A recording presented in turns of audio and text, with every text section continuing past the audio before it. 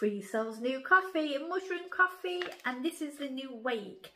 So look at the ingredients. Can you see all the mushroom ingredients? And then you've got turmeric in there as well, and the cinnamon and the cocoa. So let's have a little smell. It does, you can actually smell the turmeric, so it is a bit like, oh, wow, but I can't wait to give it a go. So this is suitable for gluten-free, vegan, vegetarian and dairy-free. You can use it as an Americano, espresso, latte in your shakes or smoothies. So I'm going to try this in my smoothie tomorrow with Free Soul's vegan protein. So I'm going to try either salted caramel or the chocolate one, so I'll let you know how that tastes tomorrow.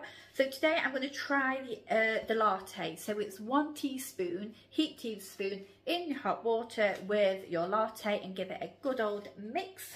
So I really can't, it's arrived today, so I thought, yes, I can't wait to try it. So I've actually brewed it, as you can see. I've added a little bit of a froth.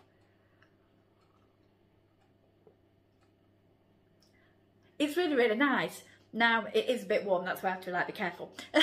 So it is really, really nice.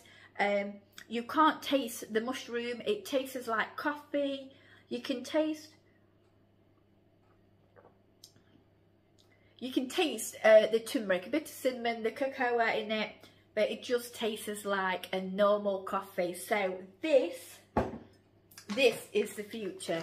This is now what I am going to start having, especially as you can add it with milk as well. I tend not to have too much coffee purely because I end up getting headaches. But this, I'm going to try this and see how it goes for the month. So I'll give you feedback from it. But it's going to help your daily ritual balanced by mushrooms. So let's give it a go. So click the link below. There's a discount. Come and give it a go.